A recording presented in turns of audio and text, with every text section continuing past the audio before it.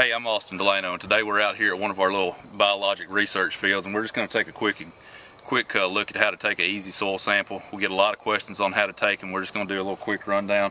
You know, basically we've got a field we planted back during the fall. It was fertilized and limed then, but we want to know what it's doing this spring because we're going to be coming in here with soybeans. We want to know where our fertilization and nutrient requirements are at. So, you know, basically you just want to clear an area off, get it free of the vegetation because we don't want to be sending in any kind of organic material with the sample. You want a fairly dry sample. So we've cleared this area off, and you know, basically we want to take kind of a segment or a slice of the ground so that we're getting a good representation of the, you know, the root zone in that 2 to 8 inch range, which is your tillable ground there. So we've already got this hole dug out a little bit so that we can get a good slice of this dirt, and we'll pop this out. And as you can see, we've got a good segment of the soil about 8 inches deep here, and that gives us a good overall reading of that piece.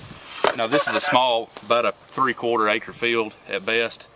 If this were a big field, say 3 acres plus, we would want to take multiple samples and mix them up so that you're getting a good reading of the entire field and not just one small spot. But with this size of field, you know, one good slice is going to give you a good reading on what the pH and nutrient requirement is going to be. After you get this sample taken, put it in your bucket, you know, grind it up with your hands.